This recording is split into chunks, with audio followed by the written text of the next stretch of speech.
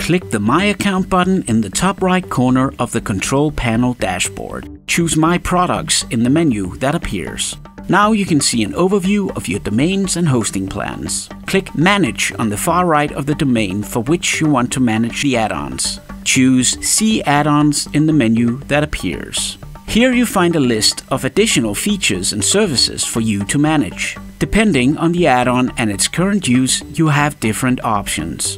One option is to select Change Plan and choose a different tier. In these cases, the change happens immediately. For an already active add-on, click Manage to modify the add-on. Or click Buy Now if you want to add a new feature or service. If you want to cancel an active add-on, click on the Cancel button next to it. Then click Approve to confirm that you want to cancel the feature. The add-on will remain active until its expiration date,